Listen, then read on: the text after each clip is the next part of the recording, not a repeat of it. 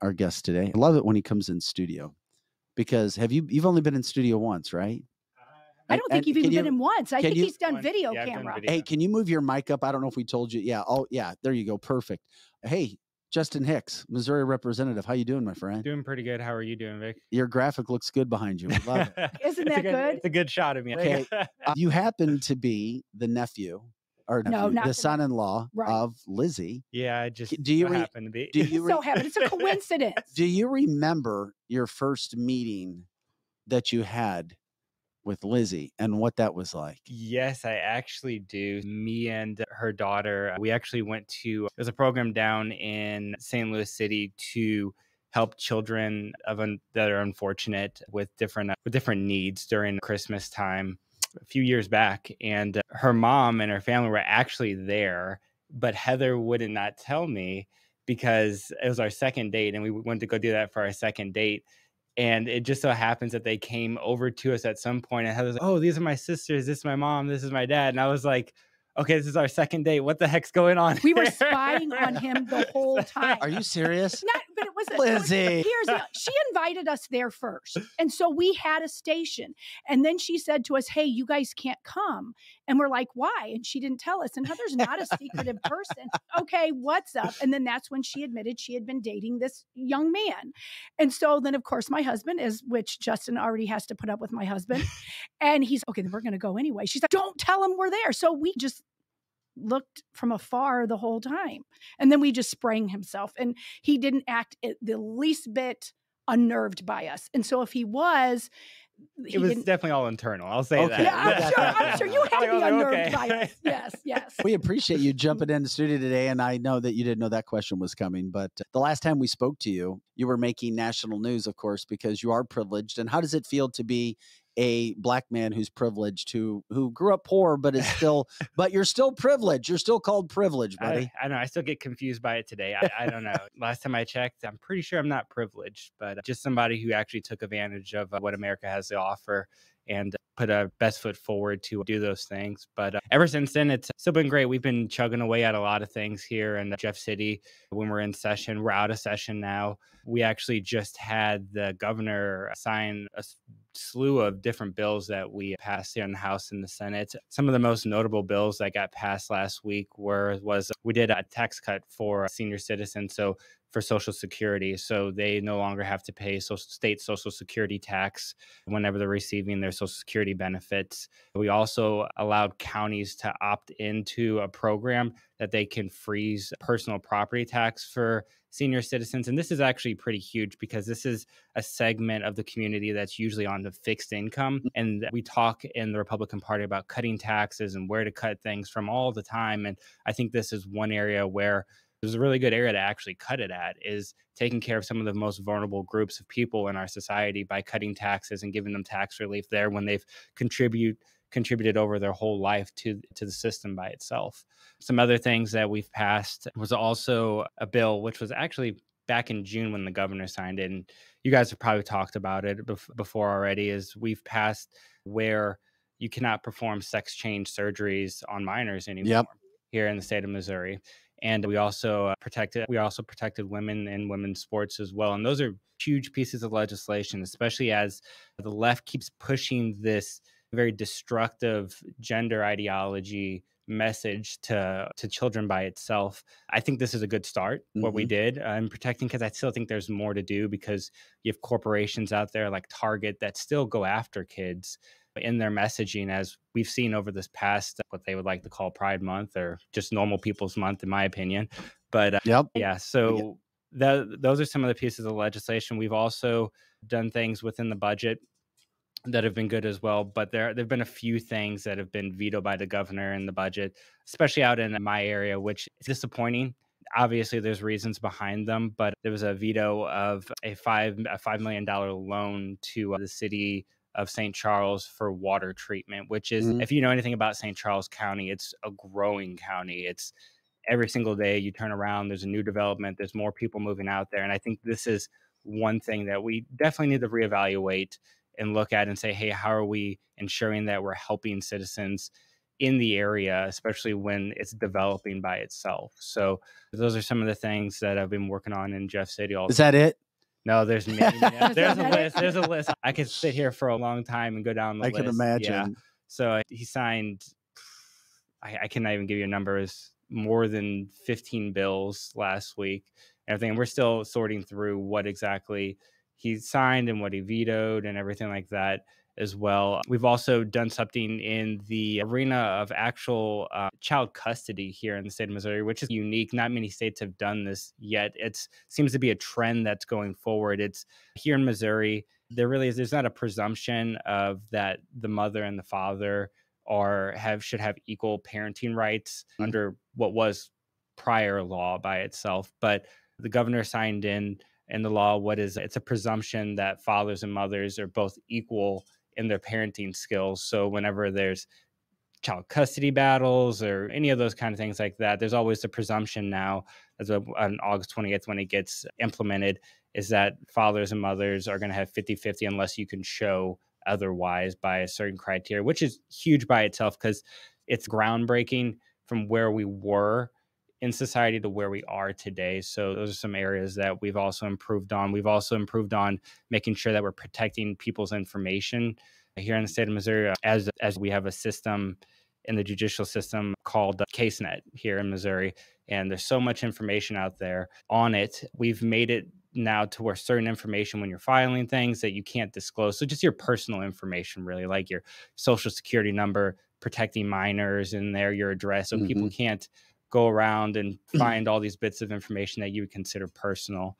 But we've done different things like that. But there's been some things that I personally think have been underrated in the news by itself. And just being on this side of the aisle in the Republican Party, in my opinion, You just mentioned like 15 things. Yeah, you guys are just kicking ass, Justin. we're trying. You can take a breath, my friend. I mean, that's insane.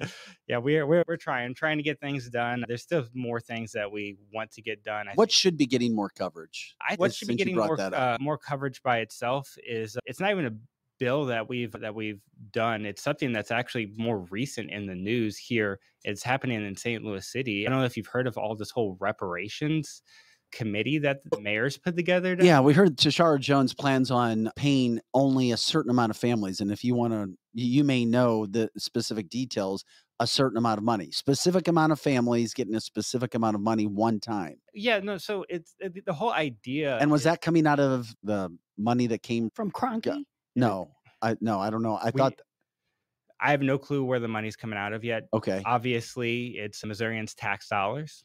It's coming from Missourian tax dollars. Essentially, what they're trying to do is they're trying to set up a system of reparations for the past sins of generations that are either no longer here or things that aren't even going on in America anymore. And this is counterintuitive by itself. It's going into the area. I know we've all seen California and their crazy reparations programs that they have. This is what they're trying to do here in Missouri by itself. And it's not actually getting a lot of attention when it should be. It should be concerning by itself on what they're doing, because what they're doing is they're trying to say that certain individuals based on their color, again, should be able to reap benefits from the system and everything when there's not really any disadvantages that they have, because they have the same opportunities as everybody else here in America to do things.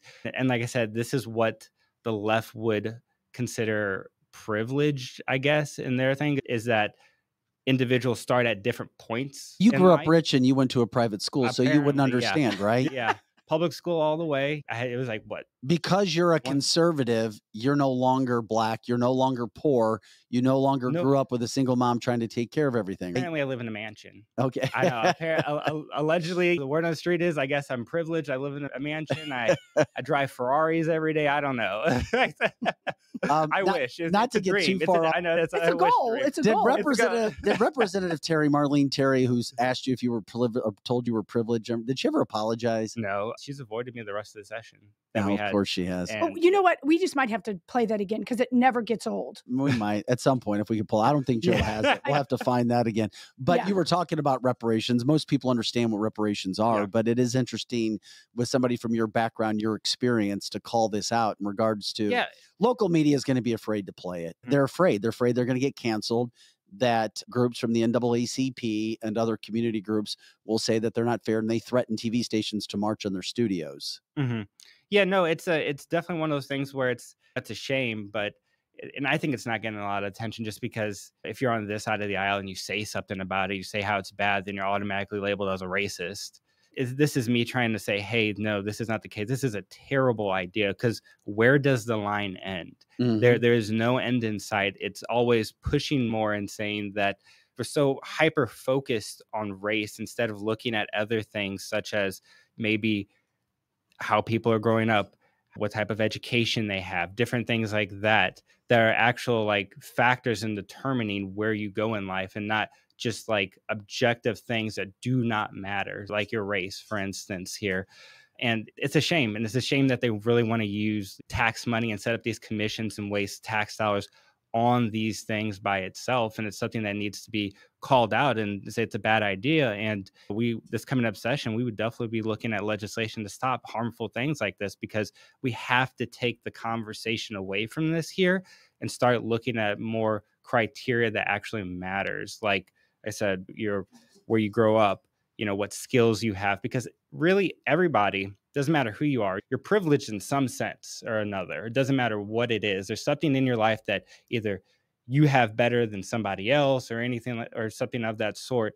And we're so focused on wealth and where you grew up and where you started at. People are born into those things. America was not built on everybody starts on this even playing field by itself. It's saying that you have the same opportunities to go do those things there, but it doesn't say that you should have $100. You should have $100. It's not saying that. That's where the American dream comes in and says you have to work for what you're going to do and what you want to achieve in life by itself. And just handing these people's money by itself, that doesn't really help their situation or whatever situation they're going through, because money doesn't really solve the issue by itself. All you're doing is saying that, we see you differently in society. And that's really what it's getting down to. When it comes to that whole situation that you talk about with reparations and Tashara Jones in St. Louis City, is there anything anybody can do to try to stop it? It has to be St. Louis City residents. I know that. Yeah, it's going to have to be St. Louis City residents. And there's nothing that you can do in the state legislature either. There's things that we'll look into here in the state legislature. This is, like I said, this is an emerging issue that's going on currently in the city. They've moved enough to set up the commission. We don't fully know where they are in it. Definitely look and see what we can do, because again, like I said, you're hurting people more than helping people in this situation, because now, you're telling people again by their race or by whatever past sins of generations ago and stuff that they are disadvantaged. And that's definitely not the case here in America. Do you feel like you get canceled for that? Oh, definitely. For me, I'll get called Uncle Tom. I'll get called privileged, all these different How does it make you feel, like though? that. No, to me personally, I can take it. I stand true to my beliefs, but this is not how I was raised I wasn't raised to soak as a victim in life. I was raised to rise above that. And that's what I think other people need to do. If you sit there and you soak and you say, oh, I'm a victim, I'm a victim, I'm a victim, you're never going to do anything in life. And that's how I was raised, is that you go out there, you put your best foot forward, and you try to achieve what you want to achieve. Justin Hicks, he is a Missouri representative. He is Lizzie's son-in-law. He is a massive up-and-coming political figure, not only in the state of Missouri, but the Republican Party as well. I've heard people talk about you as well, who in the state as well. So they know your name. They knew you were coming. And then Marlene Terry helped bring your name even more national. I think I just saw Joe. He has it. We're just going to remind people what went national. Marlene Terry coming after you. Now, this whole debate again was upon DEI, right? Backing. Yes, yeah, it was on doing another common sense provision, which was saying that, hey, at the state, we're not going to fund companies and that try to promote one race over another. We're going to base whether we're giving you money or not based on what you do and what services you provided, not based on whether you're black, white, of Latin descent, any of those things like that. All right, here's a little bit of what happened with Marlene Taylor Marlene Terry, Representative Marlene Terry, going after the privileged Justin Hicks. What you identify as, Identify? Ethnicity, I identify as an American. not an African American? Are you African American? I didn't get elected into my position because of the color of my skin or do any race baiting stuff that it seems like you're promoting here. Can I ask you what you identify? I love it. That never gets Justin old. Hicks. Hey, Justin, do you want to tell Vic what's going on tonight? Oh, yeah. We were going to give him a chance to promote that as well. Yes, yes. If you like Justin and what he's about and what he has been talking about, if you're in the St. Louis area, you can go and enjoy something too. And if you're not, and if you're one of our national listeners, if you like what Justin hears, you can also, if you like what Justin's saying that you hear, you can also support him. So tell everybody about your event tonight. Yes, I have a Top Golf fundraiser tonight. Anybody here is welcome. It's going to be free food, free drinks, and free golf, and it should be a good time all together. And if you can't make it and you still want to donate to make sure that we're promoting conservative values here in the state of Missouri and continue to do that forward, you can always go to justinhicksformissouri.com and donate there. JustinHicksForMissouri.com, JustinHicksForMissouri.com. How can people still get the tickets tonight at Top Golf? Are you still selling tickets? They can. All you have to do is show up at the door, and we'll let them in. Yeah. Oh, really? Okay, so you have people at the door. Yep. You make a donation, you show up at the door, and then what happens exactly? Do people play golf? Yeah, we'll have a portion where I'll speak a little bit here, and then after that, we'll let everybody loose, let them go to the bays, let them play golf, let them have fun, eat, and enjoy their time. Okay, so it's $100 per person then, correct? It's a suggested donation. Okay. Yeah. And then that's a donation for you. Do they pay separately to golf? No, nope. It's all included. Okay. Yep. And then I guess you pay for your own refreshments, correct? Soft drinks and things like that are included. Okay. If you want alcohol, that you have to pay for that there. All right, man, we appreciate it. You were rocking and rolling today, my friend. That's good anytime. stuff. Hey, Pro Joe, can you put the picture of the celebrity that I sent you that Justin is in? I just sent it to you. What's the celebrity? You'll see it's really exciting. He's and in a you'll get celebrity? to see the celebrity. He's the celebrity, but there's somebody even way more important you get to see tonight if he. Oh, you mean if somebody who goes there? Well, I mean, if you go to the event. Justin might be related to this person. Oh, okay. It is. Yeah. Yeah, you're also. There they are. There's my babies right there. Oh. So that's my daughter, Heather. Many of you were asking is why I just sent it to Pro Joe. That's my daughter who's married to Justin, and the celebrity is the love of my life, and her name is Liberty Grace. And she'll be there tonight because guess what? Grandma's going to bring her. Who had final say of the name Liberty, by the way? It was actually both of our idea. We wanted to make sure that we were promoting things we believe in, and we thought Liberty would be a great name by itself. Can we pop Liberty back up, Pro Joe? Can we pop Liberty? Can we pop her back up? How old is Liberty? Because Liberty, look, that Liberty picture is awesome. 10 months old. Is she walking yet? She's crawling like crazy and everything. Every time you turn around, you got to go find her again. So. Yes, you do. You do. So true. So true. And my daughter, when she was younger, several times for Halloween, she was the Statue of Liberty. So when she met Justin, I'm going to say one thing about Justin. The very first time, apparently, she went over to his apartment. She called me on the way home and she goes, "Mom, either this guy is really my dude or he's a faker, because you know what he had on his fireplace?" And I said, "What?" She goes, "A picture of the Constitution." So that some people might not appreciate that, but my daughter was very impressed by that. Dude, that's top notch, my friend. He lives it. Oh, yeah. And isn't your daughter an attorney too? She is. She is. And she works for Andrew Bailey. She's the prosecutor there. By the way, Andrew Bailey will be joining us next Wednesday morning. Andrew Bailey, the Missouri Attorney General, will be jumping in again. He loved the show the last time he came in as well. So you guys are working, and that's good to hear. Because yes, despite what people say, we are working. We've done a lot. There's still more to be done.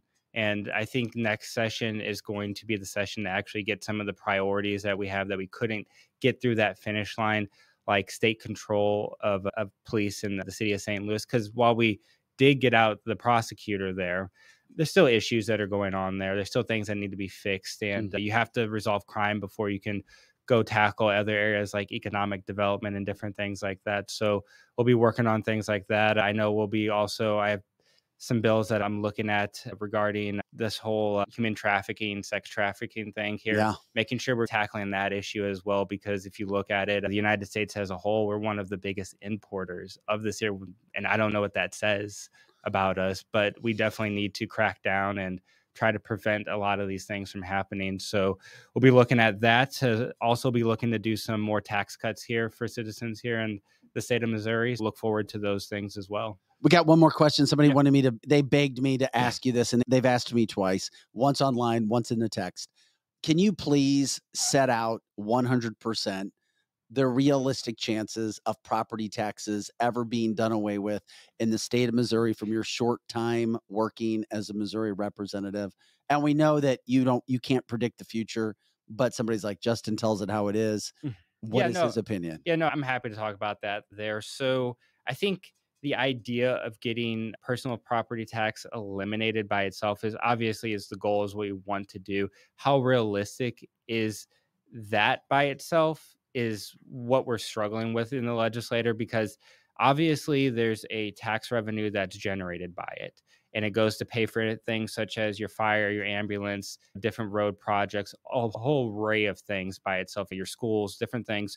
So we have to look at how do we supplement that kind of money, but at the same time, take away what's currently there. There's been some suggestions. There's an idea that I have that needs to be vetted through a little bit more. That's why I didn't file anything on personal property tax this year, because there was so many bills out there regarding it.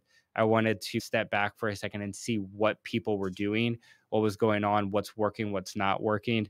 There is a possibility of getting rid of it by itself. And I think it comes down to, and the misconception is that it's counties and different things like that are dealing with the personal property tax. Really, it's your municipality, because the county is just set there to collect it, but your rates, and that's why they're so different, come from your municipalities by themselves. So we have to figure out a way to make sure that we're not limiting what the municipalities can get, but at the same time trying to make sure people are able to not have to deal with personal property tax, because we are a handful of states that, and a lot of times you can offset it in sales tax or different things like that. So it might be a shifting game by itself, and it's unfortunate where it is, but to just eliminate it, what you're going to end up with is a deficit in one area by itself. And then we're going to have another issue with funding, whether that's your ambulance, your fire, your police, whatever, out that way. And then that's what I think people don't realize when it comes down to it. There's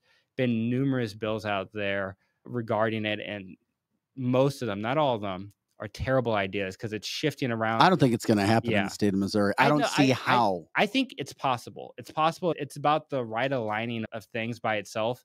It's getting something that municipalities aren't going to push back against, because I think that's probably one of the biggest heartaches by itself, is the municipalities push back so hard on it.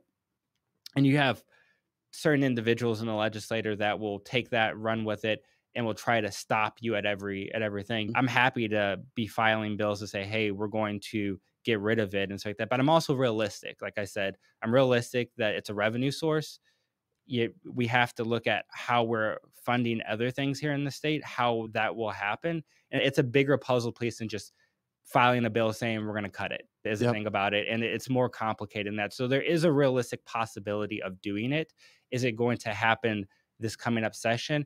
I would say probably not, just because what moved this year during the personal property tax were bills that dealt with capping based on the year of your car. And that conversation's so far away from where we're trying to get at. The conversation we're trying to get at is, how do we just get rid of it altogether? And there's a few bills that look at that, but then they have very perverse adverse effects on the other side because of what it gets shifted to. So I would say for citizens of the Missouri, hold in there. We are working on it. It is something that we hear you. We were trying to work through. It's more complicated than just the talking point of it itself. Well, Justin Hicks, Missouri representative, we'd love to see you burst onto the scene. You're doing so much and you're trying. We appreciate you being honest about so many things here too, being direct with answers and questions. And we'll see you tonight at Top Golf. What time does it start? Starts at 6 p.m. and goes till 9 p.m. All right, 6 to 9 p.m. And of course, how can people donate to your campaign as well, or what you're doing? Yeah, they can just go to justinhicksformissouri.com and you can donate there. Or like I said, you can feel free to come to the event. $100 for golf and refreshments, and you're supporting Justin at the same point in time. Sounds like a win to me, that's for sure. All right, Justin Hicks, Missouri representative, we appreciate you taking time today, buddy. Thanks so much. Thank you. Go enjoy your privilege.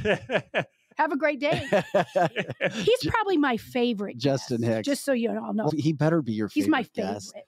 That is awesome. And we've got an in with Justin. That's for Yes, sure. yes. And you know what I love about Justin, besides the fact he is the reason I have, along with my daughter, my bald-headed girlfriend, as everybody was saying on the chat line. Oh, I call Liberty? I called her my bald-headed girlfriend. But he is a very honest person. I can tell. He will not lie to you. And he doesn't speed. He doesn't do any of the crazy things I do.